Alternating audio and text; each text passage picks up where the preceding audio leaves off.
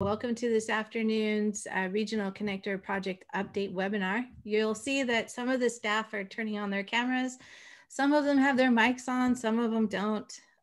Although I have told them that if they're not presenting, shh.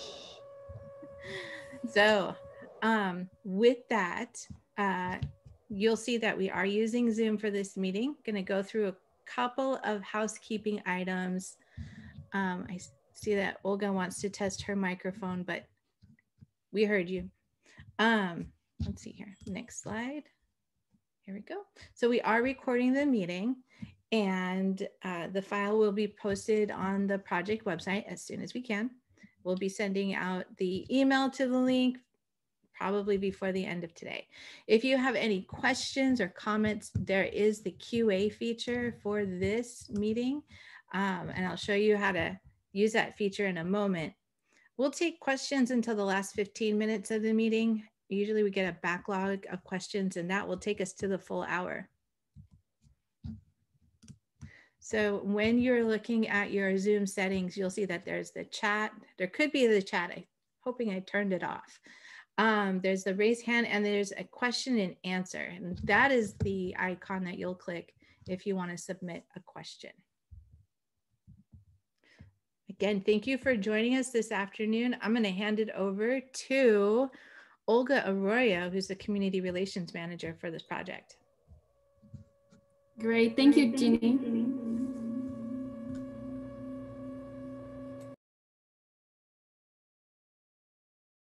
Oh, hold on. We don't have your phone. Your phone is muted. Let's see here. Okay, try that again.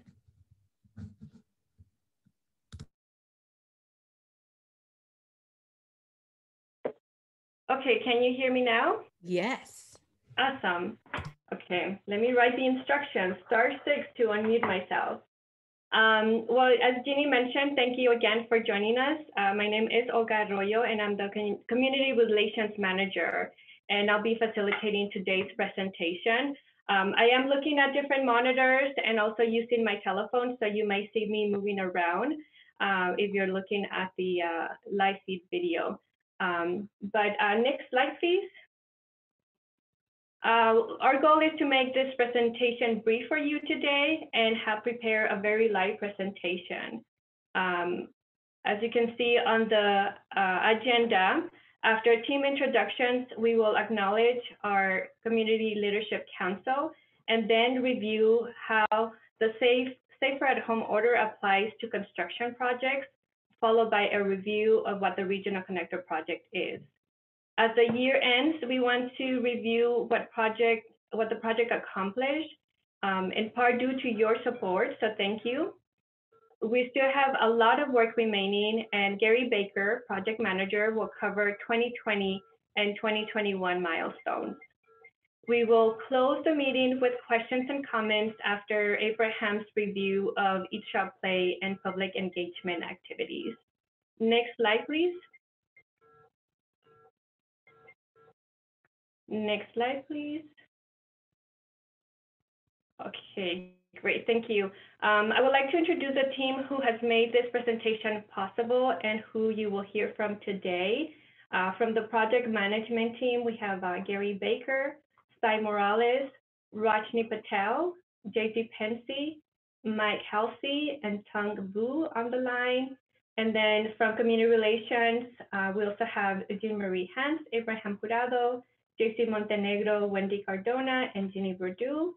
And our contractor is represented by Justin Wagesbach and Phil Mateo. We're all here to facilitate any questions that you may have on the project or based on this presentation.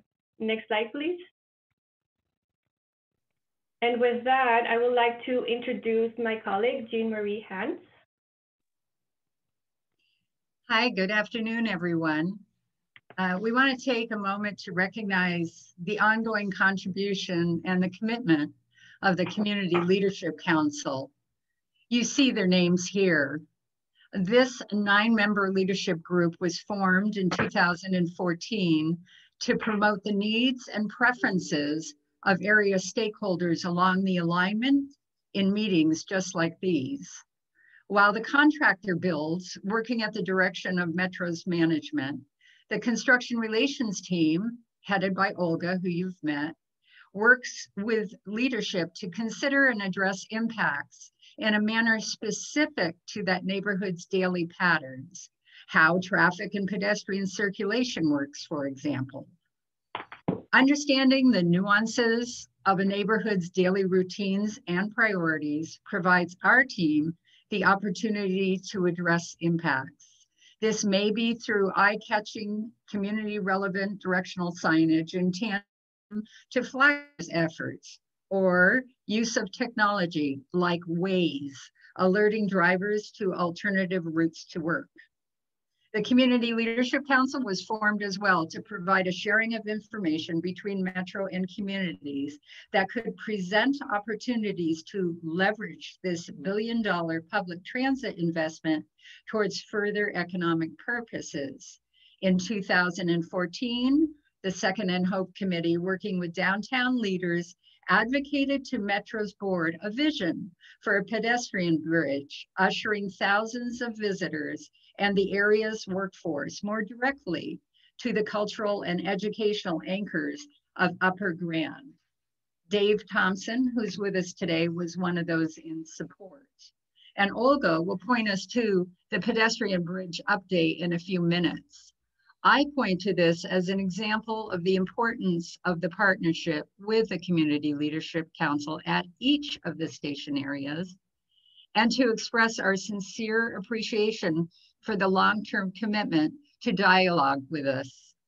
And today, we hope, as with any of our in-person meetings of the past, we'll hear from them with questions or concerns. Olga, I'm returning this to you.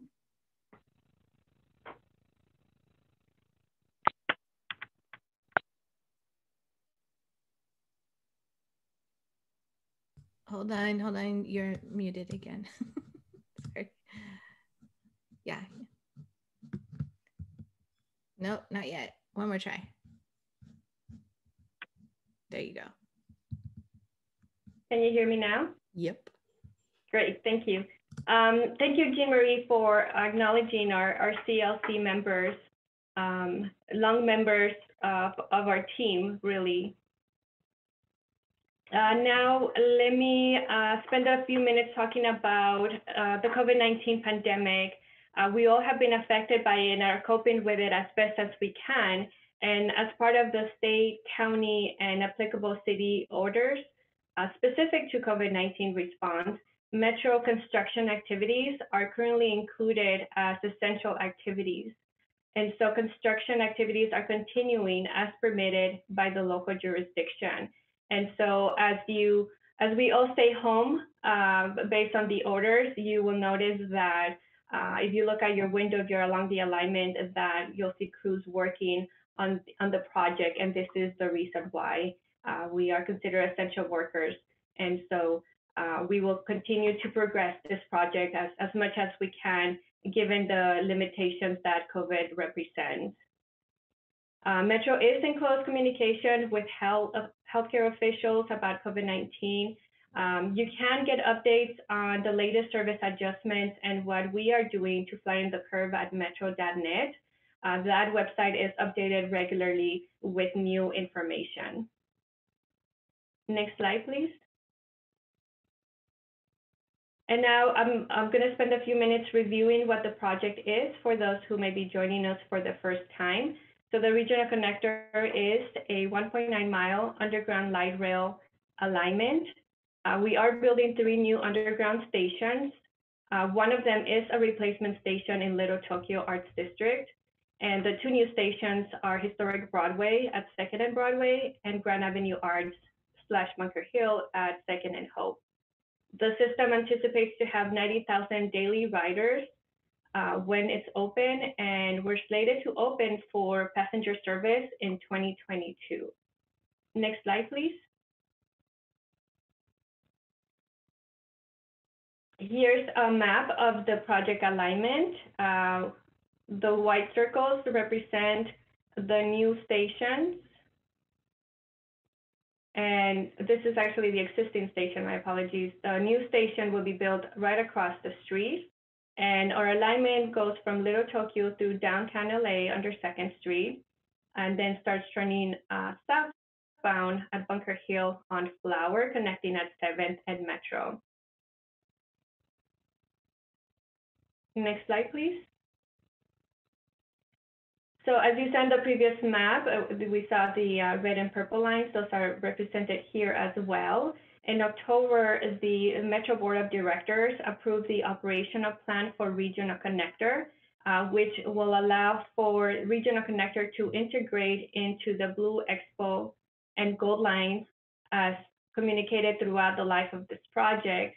And the board has also affirmed that we will have a one-seat ride between Azusa and Long Beach, represented in the blue highlight on this map, and one-seat ride between East LA and Santa Monica, represented in the yellow highlight on this image. Next slide, please. And with that, I would like to introduce Gary Baker, the project manager, who will review with us the 2020 accomplishments and walk us through what we should expect in 2021 as well.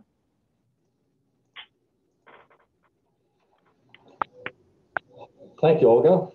Welcome, everyone. Thank you for your interest and time in joining us this afternoon. 2020 has been an incredible year, hasn't it? And I'm sure we all agree that we can't wait for it to finish.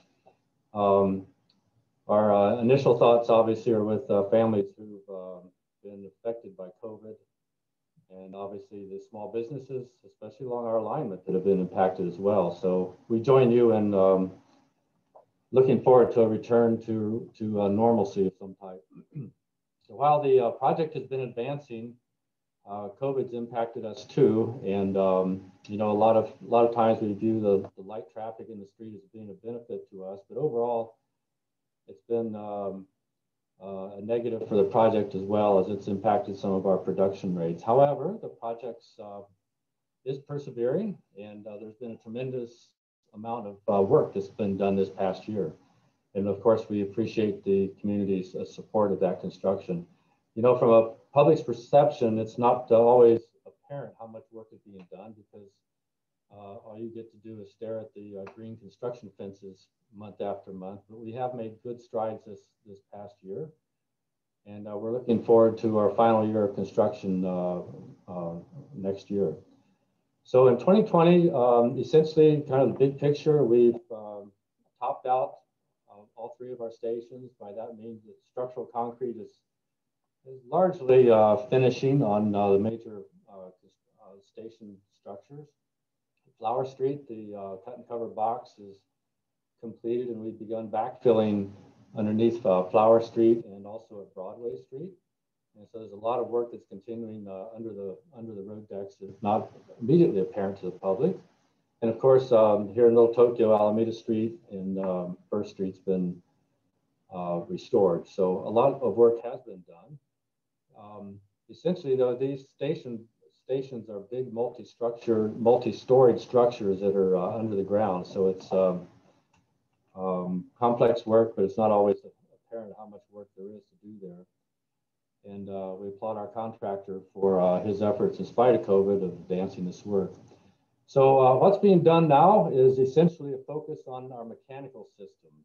And by that, I mean installing power communication, ventilation systems, safety systems.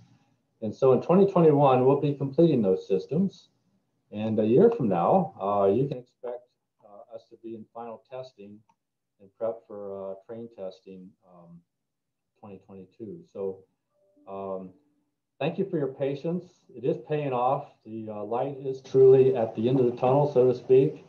And we are very encouraged that this project, you know, people don't sometimes appreciate how long a big project like this takes, but we're glad to be approaching the final year of major construction work. So our team will lead you through the work that's upcoming and answer any questions you have. But I want to thank you for the steady support of the project. It's only possible with the hundreds of workers on the project and the community support.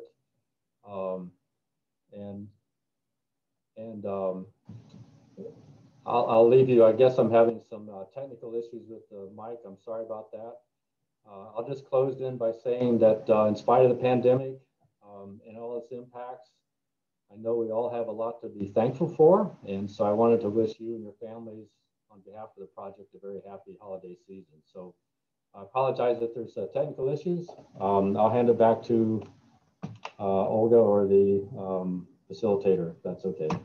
We do have a question from the audience, and yeah, we're aware of the mic issues. Ivan has a question about how long will the testing take?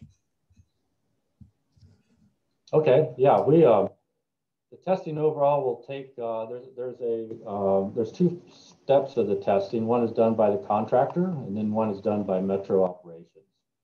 And so the contractor's testing is done over about a 3 to 4 month period of time towards the end of the project, kind of concurrent with the wrapping up of many of the construction tasks. And then once we finish construction, we hand it over to Metro Operations, and there they do a month of testing as well as about 4 months of operator training. Metro has over 450 operators to train and be certified on this system, as well as all the support staff. And that's an enormous effort. And they have a very aggressive schedule to finish it in that short time period. You know, I work with this microphone every day, and I apologize for some unforeseen issue this morning. It's okay. I'll just go ahead and summarize the response, which is that the contractor's testing will take about 3 to 4 months. Then once the contractor hands over the project to Metro, it will take another 4 months of operator training. Correct.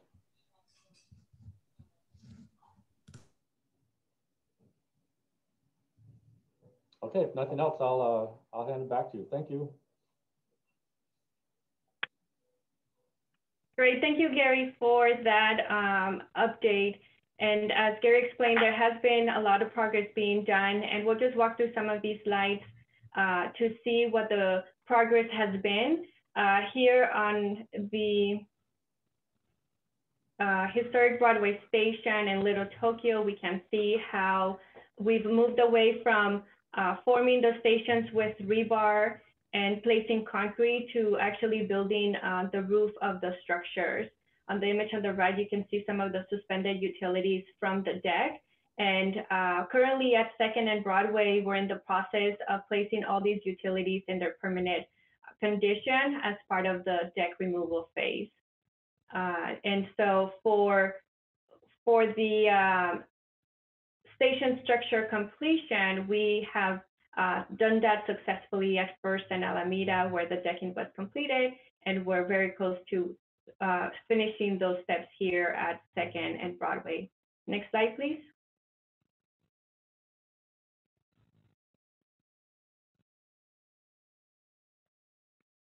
Similar progress in the Bunker Hill area, where the structure there has been completed as well. As you can see on the left, we're getting ready for backfill now that the underground station is fully formed, and some of the structure is now coming above level, and you'll start seeing those changes as the year progresses. Next slide.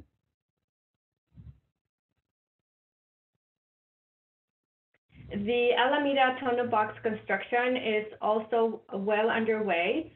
This is what is going to allow us to connect the regional connector to the goal line. And as you can see from these images, we have a floor, we have walls, and pretty soon we will have a roof over that to make it an underground system. Next slide.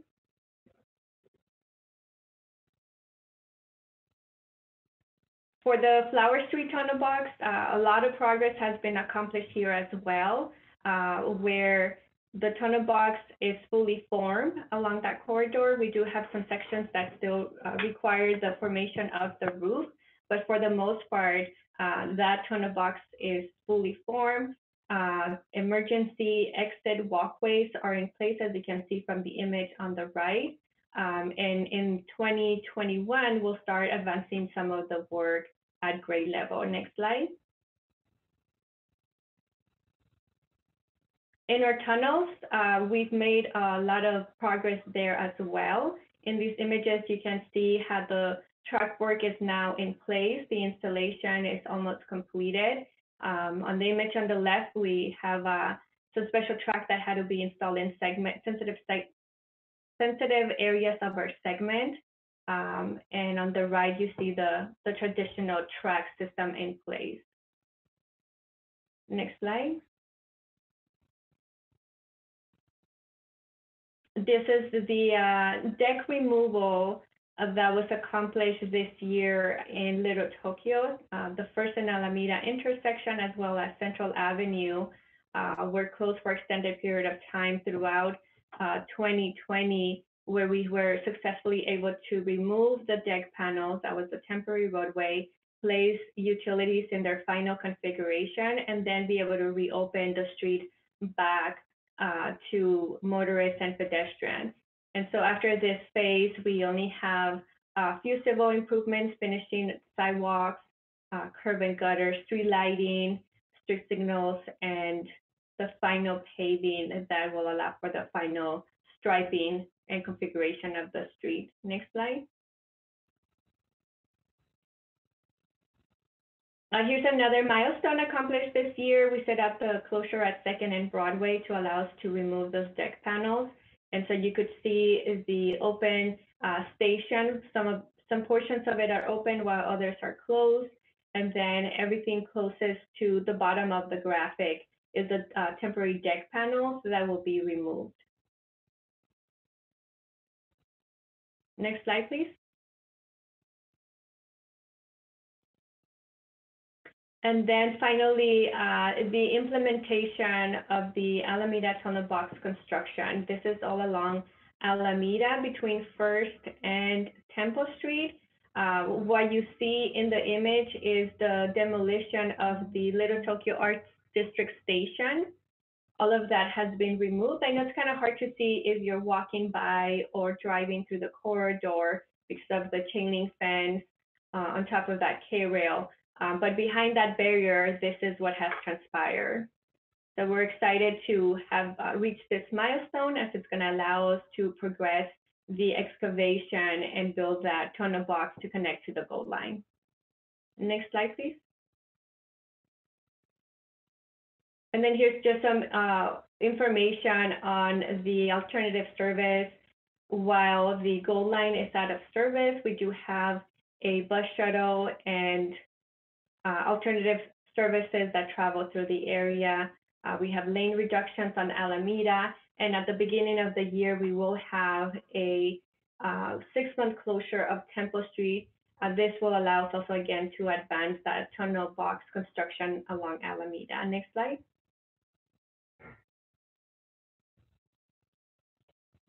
Next slide, please. So now as we get into 2021, we will see street restoration progressing westbound.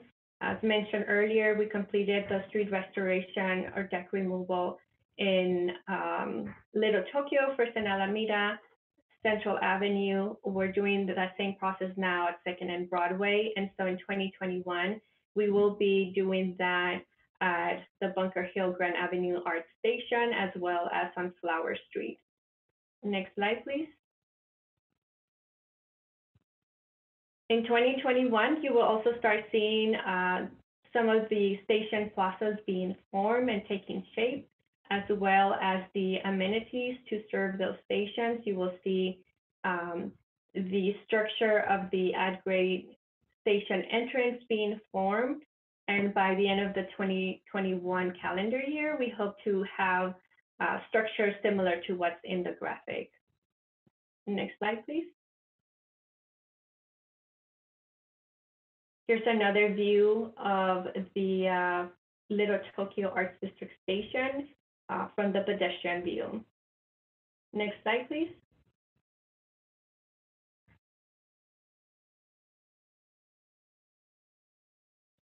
And so the next couple of slides, we just wanted to show you what those at-grade stations entrances are going to look like. So here's 2nd and Broadway, historic Broadway station and its plaza entrance.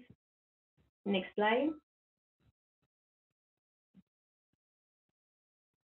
And this is inside the station. The next slide. And this is what the Grand Avenue Arts Bunker Hill station will look like, where we do have a pedestrian bridge connecting the station to the back portion of the Broad Museum, making access to Upper Grand a lot more convenient. Next slide. And so in 2021, our goal, our contractor's goal, is to start construction of this pedestrian bridge. Some efforts began a few months ago with the installation of some of the piles to support those abutments. And so in 2021, early 2021, you will see a lot more activity on Hope Street as our contractor starts getting ready for the false work and create the shape of this pedestrian bridge. Next slide. Work in the tunnels will continue as we get ready to integrate our system into the Blue and the Expo lines. And so in the same way as we had a service interruption of the Gold line to tie those two lines together, we will go through a similar exercise late 2021 at 710 Metro to bring those two systems together. Next slide. And so here in summary, you see all the major activities that still remain before we get to 2022 when trains are running. So the construction at the stations and tunnel box will continue through 2021 and conclude in 2022 at all locations. Street restoration and associated closures for deck removal will continue throughout the alignment into 2021. And that deck removal would be followed by civil restoration improvements, such as tree replacement, lighting, sidewalks, final paving and striping. And that'll be 2021 through 2022 throughout the alignment. The service interruption of the Gold line to facilitate the construction of the tunnel box along Alameda also concludes in 2022. And that will allow us to go into testing mode, which is what Gary talked about earlier in his presentation. There is one more slide. I don't see it on my screen, but the bottom line covers the operation of the system also in 2022. Next slide, please. With that, I would like to introduce Abraham Jurado, who will walk us through the business mitigation program, Eat Shop Play, and we'll also review some of the efforts in place of public engagement and public outreach. Olga, before we jump into Eat Shop Play, there's a question on the floor. Do you mind if I go ahead and ask it? Sure, go ahead. Sure. Joel's asking, with regard to our Grand Avenue Bunker Hill station, will there be pedestrian access directly from Hope and Flower Street in addition to the Grand Avenue pedestrian bridge access? There will be access, pedestrian access from Hope and Flower, but it won't be, if it's to the station, yes, you'll be able to walk from the street level into the station. So you will pay your fee and then have access into the station. If you are looking to get to Upper Grand, for example, without using the pedestrian bridge or the station, there are existing stairways and elevators on the side of the road that will remain open through the construction of the pedestrian bridge. So those will allow you to get access to Upper Grand. And one more question. Escott is asking, how deep are the tunnels below the surface at each station? That's a great question. I don't know how deep the tunnels are. I know the stations are between 80 to 100 feet deep, depending on where we are. And so my assumption is that the tunnels are at the same depth. But I will confirm with the team here joining us in the meeting to try to get a better estimate of that. Sounds good. Thank you.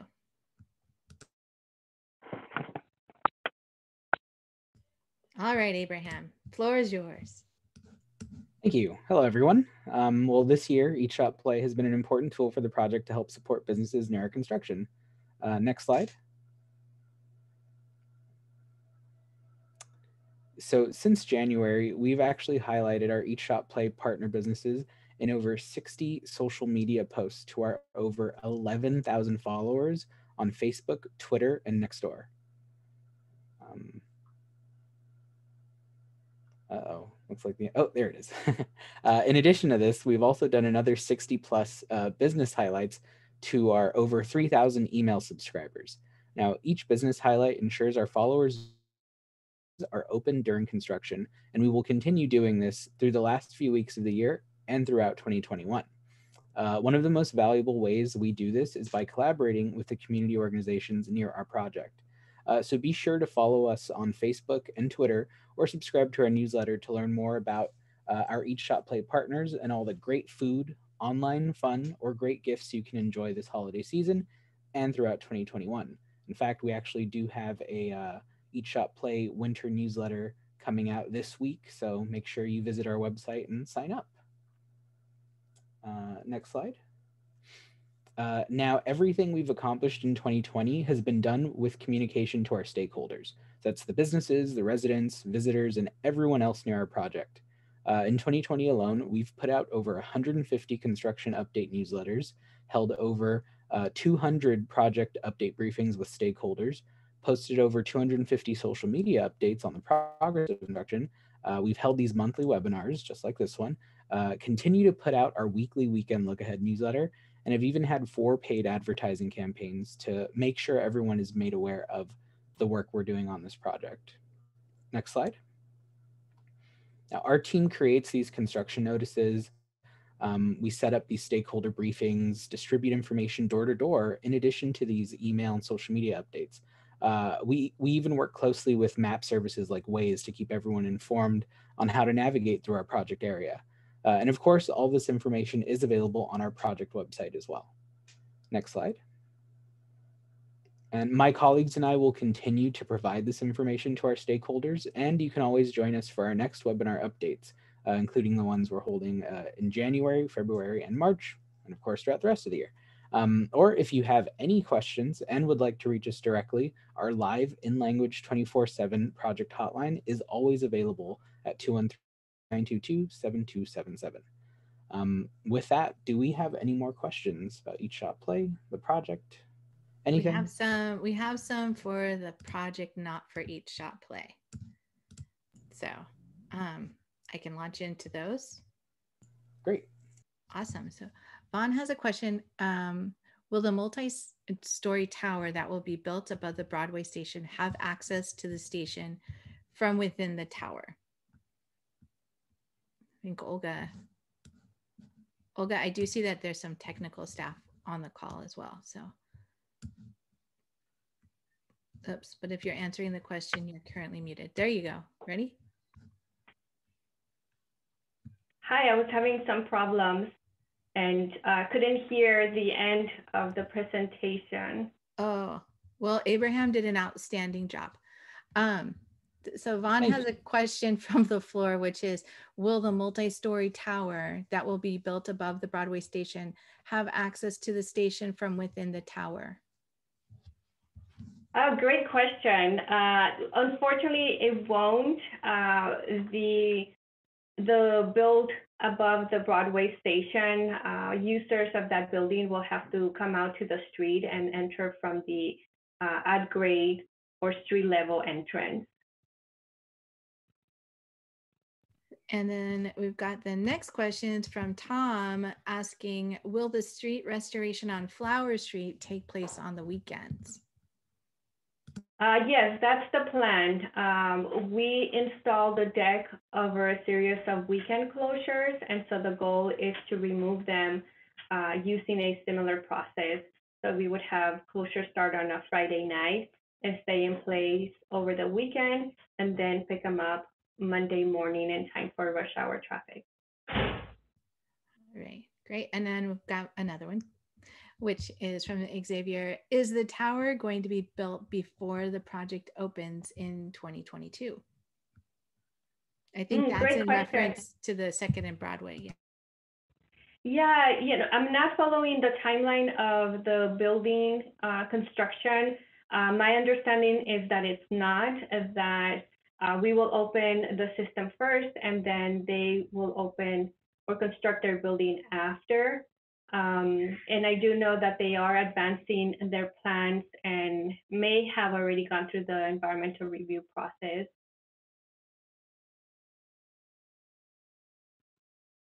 But these are all great questions. And so we will try to have better updates for you at the beginning of the year, which is when we're planning to meet again.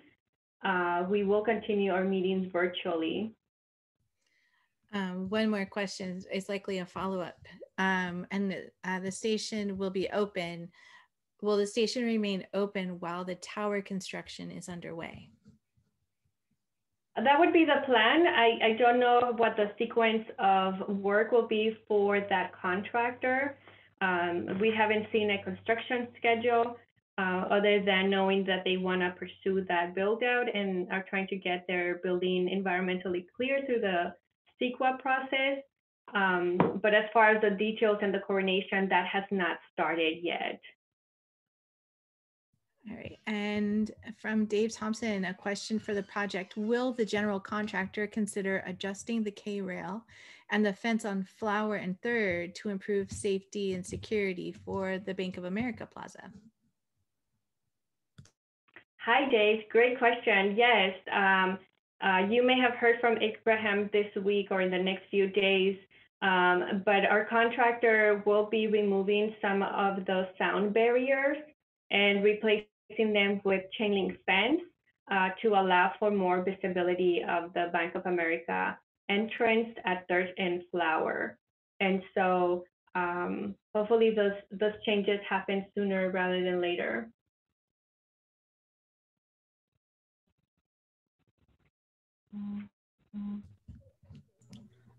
Olga, I can actually say that that's going to be scheduled in the next week or so, most likely on a Saturday. So, Dave, I'll be in touch so I can let you know.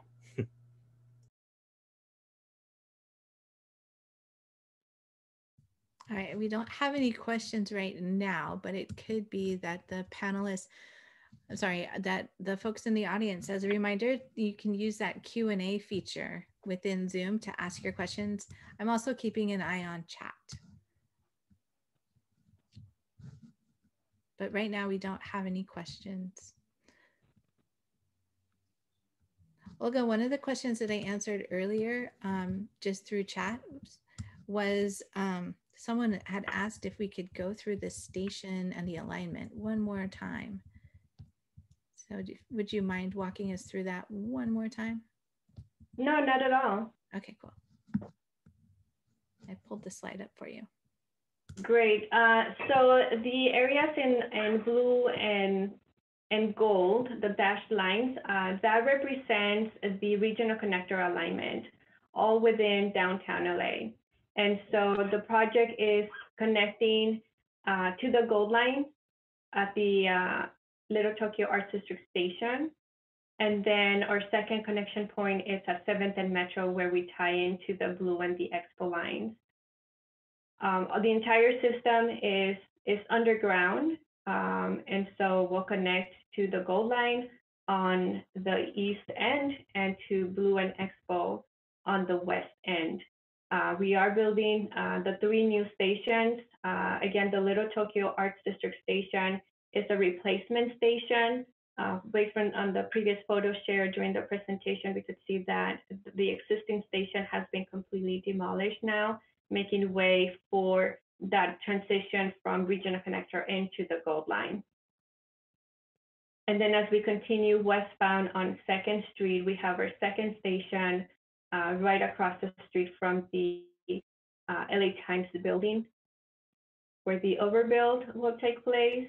So that's at 2nd Street between Broadway and Spring. The third station is in Bunker Hill at 2nd and Hope. From there, our system goes again underground on Flower Street to connect to 7th and Metro. The system does sit below the blue, I'm sorry, not the blue, the red and purple lines. You see that we cross them here in the center of the graphic. It's actually below the red and purple line tunnels. And so when completed, you will be able to go from Azusa, for example, on the GO line, come through downtown LA using the regional connector, and then finish your trip in Long Beach. Similarly, if you're coming from East LA, for example, and your final destination is Santa Monica, you can stay on that same train, come in from the east side, go through downtown LA, and finish your trip and arrive in Santa Monica.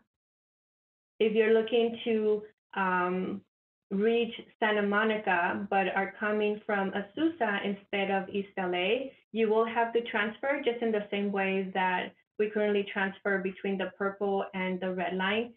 You will get off at one of the 3 stations, Little Tokyo, Arts District, Bunker Hill, or Historic Broadway, and then look for the head sign on the so you can switch trains and reach your destination. Thank you. And we do have another question, which is Vaughn's wanting to know, when will the new line designation names go into effect? Well, we're using them now. The new line designate, sorry, yeah, names. Okay, I may have read that wrong. We're using the final names. These are all board approved, and so we're using it in our communication now. When the system opens, those names will be transferred into signage at the stations. And so all these processes are ongoing now internally to get ready for opening, reflecting those names throughout the system.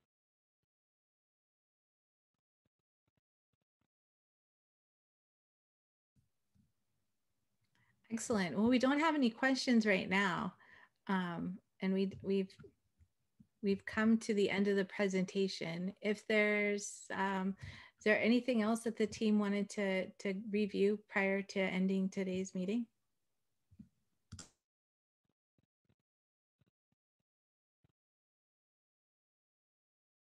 Say that one more time, Jenny. Oh, we've answered all of the questions. I just wanted to check to see if there was anything else that we needed to review before we ended today's meeting. I would just encourage everyone to stay in touch with us. We do have a lot of work in 2021, and a lot of it will start at the beginning of the year. We covered some of those activities in our November meeting, and we didn't want to review that again in this meeting just to kind of keep it live for the month of December. And so we just wanted to present you with a bigger picture of what was accomplished and what is to come. But please keep in touch with us. We'll be reaching out to you if you're a stakeholder adjacent to our construction to make sure that you have all and can help us be successful with the new phases of construction come 2021. Thanks. We do have one more question. So this is in Little Tokyo. What street closures are anticipated in the near future in Little Tokyo on First Street, both east and westbound between Alameda and Vignes? In the near future, I would say the major closure that we're going to see in 2021 is on Temple Street, east of Alameda, when we're going to close a small section of Temple Street for the construction of the tunnel box to get started. We do have an image of that here in the presentation that maybe we can go back to, Ginny. But that closure will be in place for about 6 months. Once that work is completed, here we are. So here we see in red, along Alameda, it reflects a lane reduction of traffic on the northbound direction. But if you look toward the center of that graphic, we can see that temple is closed. We are looking to start that closure as early as January 29th, about 6 months. And so a detour would be in place using some of the back streets east of Alameda. We're doing coordination with all of those stakeholders on Temple Street. We want to make sure that they know how to access their property when Temple Street is closed. We've specifically taken a lot of time to coordinate with the emergency responders. We recognize that they have several hubs on Temple Street, and they have been briefed and understand what the closure is, and they are prepared to accommodate our closure and still be able to respond to 911 calls or other services as needed. The follow-up to that is, what about lane reductions or closures on First Street in the near future between Alameda and Vignes? We have ongoing lane reductions on First Street now between Alameda and Vignes. DWP is out there doing some work, and they're actually implementing directional closures. This week, we're concluding the westbound directional closure, and then next week, we start the eastbound directional closure. And then at the same time, on Saturdays only, we're looking to start the installation of piles at Temple Street, preparing us for that 6-month closure that I just mentioned. So a direction of traffic on Temple will be closed on Saturdays only. Joanne, hi Joanne. Joanne has a question. Will the Mangrove parking lot be open to the public during the Temple Street closure? Hi, Joanne. Yes, all the properties along Temple will have access. Our office is right adjacent to that parking lot and will be closest to the Temple Street closure. But yes, all the properties will have access to their driveways, including the parking lot.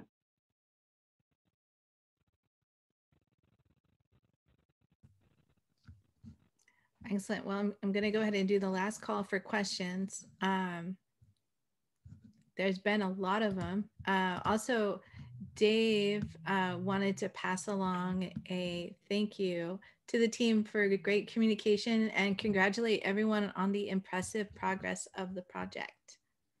So, great job, you guys. Thank you, Dave. We appreciate that. You know, you're one of our neighbors for one of our stations, and we couldn't have done all the work that we have done in the past few years without your support. So thank you. We appreciate that as well. Okay. Well, I'm going to put up that last slide again, just so that folks know that we will have another meeting in January 14th. In 2021, it will be a whole new year. And we'll go ahead and get the recording and the PowerPoint deck out to those who attended the meeting today, along with the whole distribution list. The important thing to know for today that's a little different is that you'll receive a quick survey on how today's presentation went, and your feedback would be greatly appreciated and highly valued. With that, Olga, I don't know if you're ready to close it out. Yes, and I just want to encourage everyone to give us your feedback. We are modifying the way we communicate with you and others because of the pandemic. And so we have transitioned into virtual meetings. And so it'll be good for us to understand if the way that we are presenting virtually is informative to you. Maybe we're using too much text, or maybe not enough pictures. You know, what are the things that are important for you to be able to